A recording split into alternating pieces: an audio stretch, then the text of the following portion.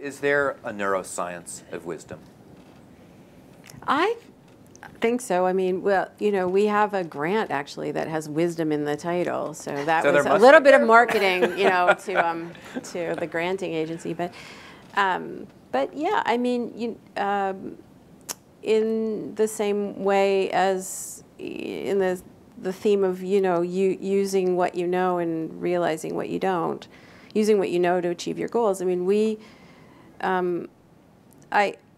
I think it's possible to study the way in which your nervous system works in a beneficial way and in ways that it doesn't, and things that you yourself can do to keep your nervous system functioning well. I mean, are you talking about, I don't know, positive emotions? Are you Yeah, talking so I'll about give the you, capacity for empathy, that kind of thing? Yeah, I am talking about those things. So I'll give you one example. As people age, it's very well established that as we age, we tend to gravitate to things that will make us feel pleasant, and we tend to divest ourselves of things which are unpleasant. So this is a common strategy that, on average, people tend to do as they get older. And it's a bit of a motivational strategy, meaning you can see in experiments that when you put, for example, you can take glasses like this, which have a little monocle on them, and put them on people, and then you can track where they're looking, for example. And so you can see that as people age, they tend to not even look at things which are going to make them feel unpleasant. But here's the thing. Some of the things that are really good for us are unpleasant.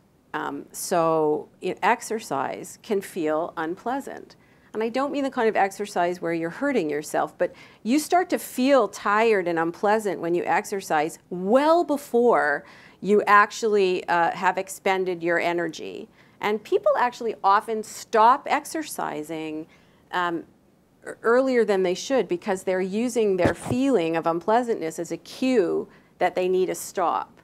Or, for example, effort, physical effort, but also mental effort, you know, so when you're involved in a really hard problem trying to solve it, that can actually feel really unpleasant. And as people age, some people start to avoid effortful things because they're unpleasant. That's actually really not good for your brain, and it's also not good for your future memory and attention. If you're one of these people who tends to avoid unpleasant feelings of effort, it's very likely that your memory is going to start to suffer earlier than if you didn't, because that kind of effortful engagement actually keeps your brain healthy. You know, there's a saying in neuroscience, you know, if you don't use it, you lose it. And you will, so atrophy will actually happen sooner for you.